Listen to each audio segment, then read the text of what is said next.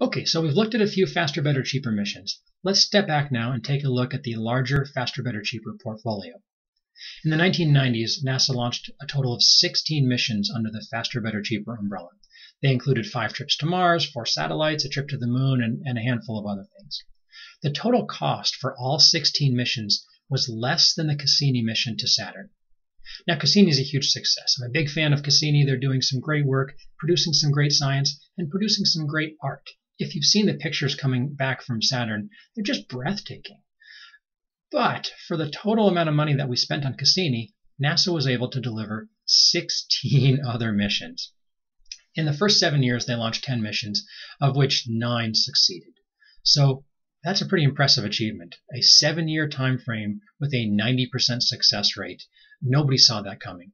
In fact, NASA Administrator Dan Golden had said a 100% success rate would mean that NASA was failing, specifically failing to push the envelope enough. He even kind of demanded a certain degree of failure in these missions. He wanted to make sure that NASA really was taking chances and pushing the envelope and really stretching their skills to the utmost.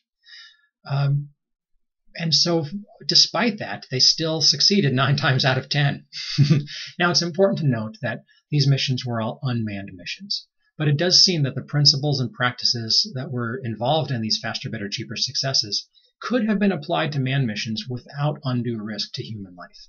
And it's not clear why they weren't. I think that might have been part of the plan eventually, once they proved out the methodology. The lesson here, the observation I want to make at this point is simply that this approach, this high-speed, low-cost approach where we focus on speed, thrift, and simplicity with short schedules, tight budgets, small teams, was actually less risky. It had a higher success rate in every dimension when compared with the expensive, slow approach. It allowed significant scientific rigor and achievement because of the speed, the thrift, and simplicity, not despite it.